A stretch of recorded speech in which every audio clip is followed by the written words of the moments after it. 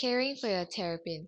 How to differentiate between a male and female terrapin and how to care for your terrapin when they are sick. These questions will be addressed in the video. This is a Be Kind to Pets video to bring veterinary medicine and surgery alive for vet students and pet owners. This is a red-eared slider terrapin. It is the most commonly found turtle species in Singapore. It can live up to 20 years in captivity. Females usually grow up to 25 to 33 cm, larger than males which can only grow up to 20 to 25 cm. They live in semi-aquatic environments, and a dry basking area would be necessary for sunbathing. Here's the question: how to differentiate between a male and a female turtle? A male has longer nails, smaller head, and a concave lower shell. A female terrapin has shorter nails, bigger head, and a flat lower shell. In addition, the cloacal opening is nearer to the edge of the bottom shell in the female red-eared slider. Today's video is about a baby terrapin and his grandma. Both of them fell sick. The next part of the video will be stories about the conditions and how to treat and take care of them when they are sick. The baby terrapin was found to have a white swelling growing on the right cheek. After consultation at the vet, the terrapin was found to have a cheek ulcer. This is a picture of the left cheek of the baby terrapin, which is normal. Solutions for the baby terrapin.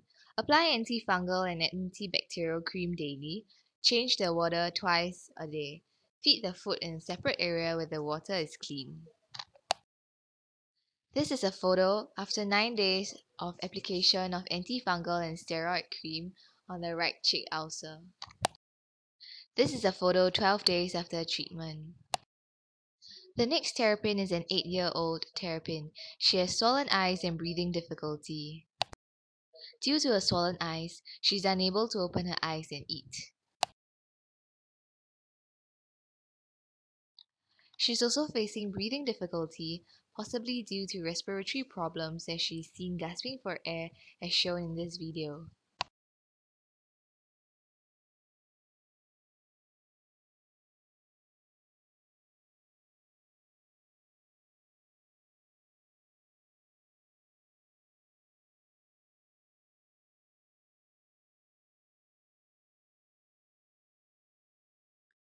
Solutions for the grandma terrapin.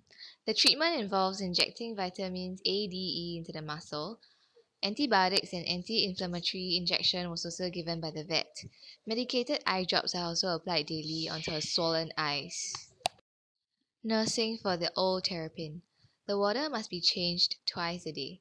A dry basking area for sunbathing is necessary, as UV light is required in the production of vitamin D, crucial for shell development.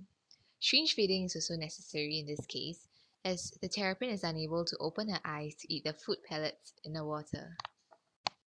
The following images show the application of eye drops and syringe feeding.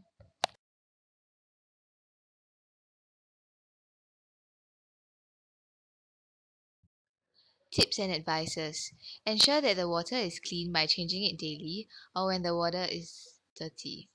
Feeding can be done in a separate area where the water is clean.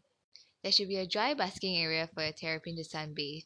The terrapin should not be submerged in water all day. Conclusion.